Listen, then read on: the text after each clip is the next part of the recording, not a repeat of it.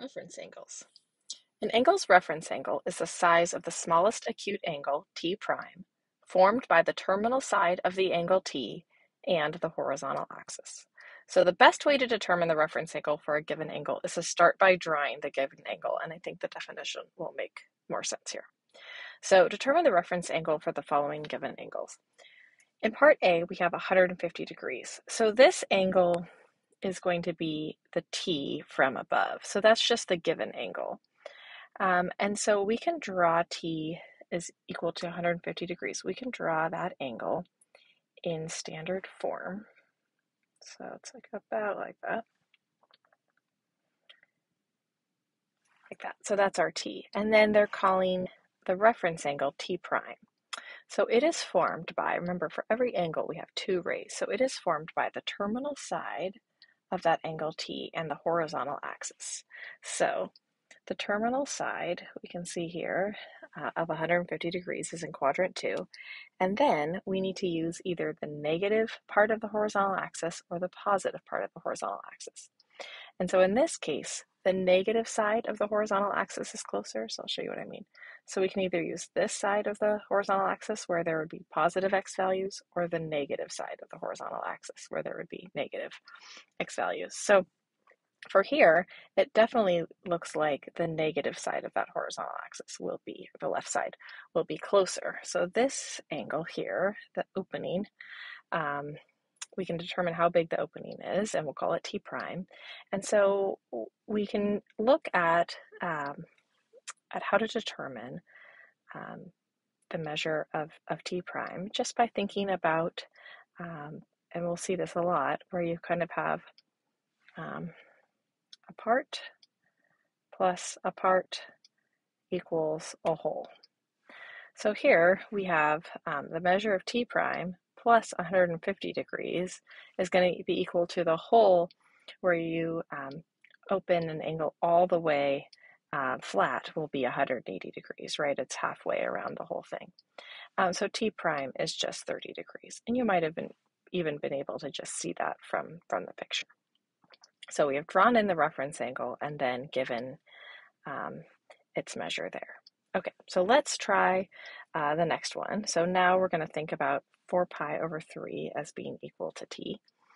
And for 4 pi over 3, we want to draw, it's especially important to draw what quadrant it is in correctly. So remember, like this would be 1, 2, 3, 4, and 4 pi over 3. Well, we know that 3 pi over 3 is half of a full rotation.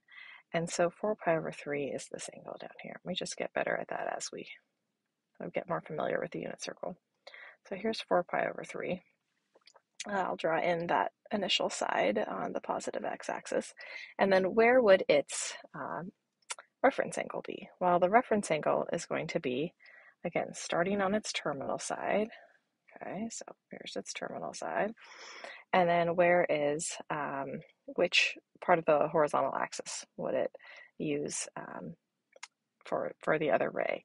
Well, again, our options are this way or this way, and we can see that the left side of the horizontal axis is closer, so that would be the opening there. Okay, so this is our T prime, and how big is it? And so this is where we can set up an equation. Sometimes you can just see it, and that's okay too, but this is where I think we'd want to set up an equation.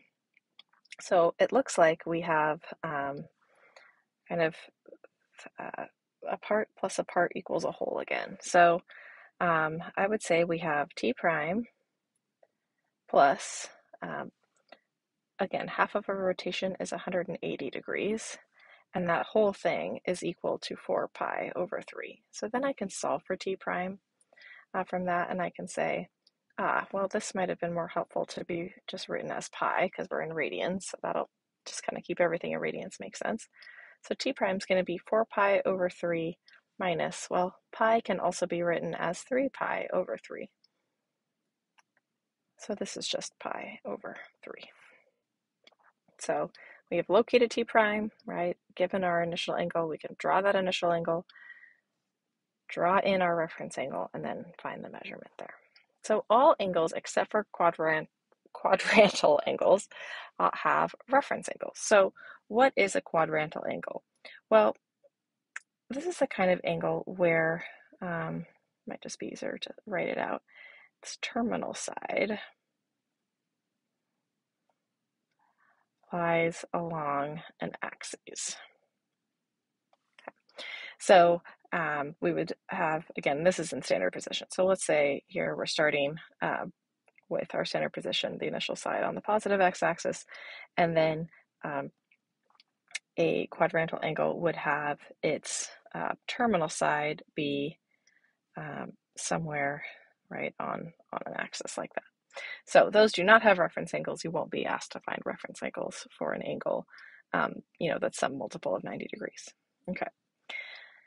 And then another note is that an acute angle is its own reference angle. So determine the reference angle for 70 degrees. Okay, so we can draw the 70-degree angle in standard position, starting with its initial side on the positive x-axis. And then again, it's just most important to get the quadrant right. It might not be exactly where it is. So this is 70 degrees here.